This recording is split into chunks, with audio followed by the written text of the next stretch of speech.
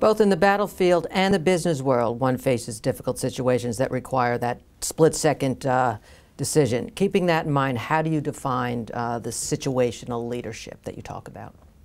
Let me make a distinction between managing and leading. Most people, most of the time, manage.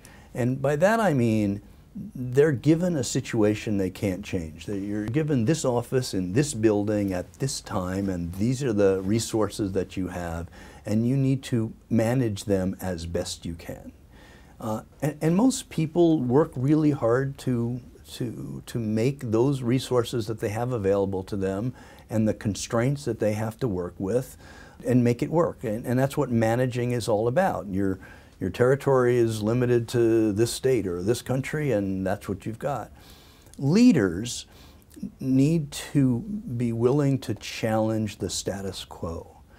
There's a quote by George Bernard Shaw that I'll probably mangle, but it is something to the effect that the reasonable man sees the way the world is and conforms himself to that world. The unreasonable man sees the way the world is and insists on conforming the world to him.